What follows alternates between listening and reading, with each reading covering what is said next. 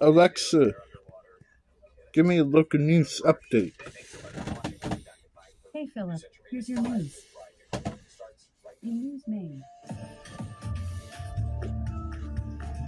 After a bad dive at Old Orchard Beach, Dylan Woodhouse was told he had less than a 10% chance of ever walking again. A spinal cord injury left him paralyzed from the chest down. Now, 14 years later, the father of two is getting ready to walk in the Boston Marathon on Monday. A journey of literal blood, sweat, and tears with medical innovation's help. News Center Maine's Vivian Lee shows us more from Kennybunk. On a hot day in the summer of 2010, a dive into the undertow of the ocean changed Dylan Woodhouse's life. It drove me down. My head hit the bottom, and I kind of just saw white and realized I couldn't move my legs. His friend pulled him out of the water to safety. Dylan was then rushed to Maine Medical Center, where he underwent surgery. Dylan had a fractured C7 vertebrae, causing major trauma to his spinal cord. And I wasn't able to move anything below my chest, which was really scary. Dylan's sister, Destiny Lucia, vividly recalls hearing the devastating news. The surgeon basically told us there's a less than 10% chance that he's ever going to walk again. The family did not tell Dylan until a month after his surgery. Instead of leaving the hospital in a wheelchair, he was able to walk out on his own. His sister was working at Spalding Rehabilitation Hospital in Boston, and she advocated for him to start therapy there. He spent 5 weeks doing therapies that involved cutting-edge equipment. They had me hooked up to robotic legs that helped my legs move in a proper way. And I feel like that helped me get back into motion. Regaining enough motion and function to take the plunge at the annual lobster dip in Old Orchard Beach the following January, with his physical therapist from Spalding, Carrie Callahan, cheering him on. Dylan also got married to his wife Jeannie and now has 2 children, a 5-year-old son and a 1-year-old daughter.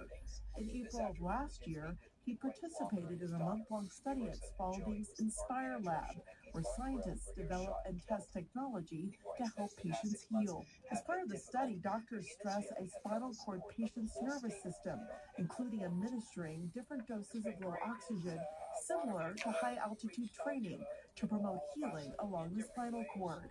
Then, patients work on gait training and tests, and Dylan saw more gains. I feel like it helped lock into place the motion I learned. This year, Dylan set his sights on another goal, participating in the Boston Marathon. Destiny ran most of the race in her brother's honor in 2013, but didn't finish because of the bombing. Before he heads out in his training launch, he straps on a Biodesk device on his left leg. It provides electric stimulation while he walks. And it helps lift up my foot so I walk in a more normal gait pattern. Dylan and Carrie, his former therapist, plan to walk the first 17 miles together.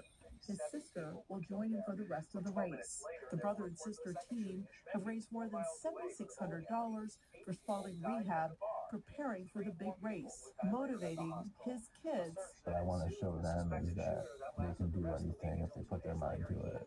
And inspiring others facing unbelievable odds that anything is possible. In Kennebunk, Vivian Lee, News Center, Maine. Alexa, stop the news.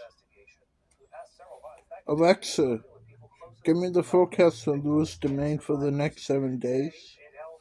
In Lewiston for the next 7 days, Friday, 58 degrees Fahrenheit and mostly sunny weather.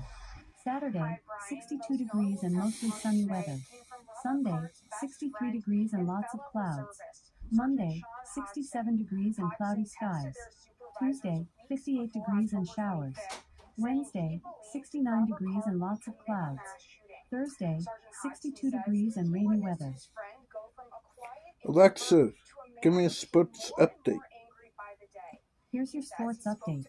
In basketball, yesterday, the Heat defeated the Celtics 111-101. Heat and Celtics are facing off on Saturday, April 27th at 6 p.m. In baseball, yesterday, the Red Sox beat the Guardians 8-0. And the Red Sox and Cubs face off tomorrow evening at 7:10 p.m.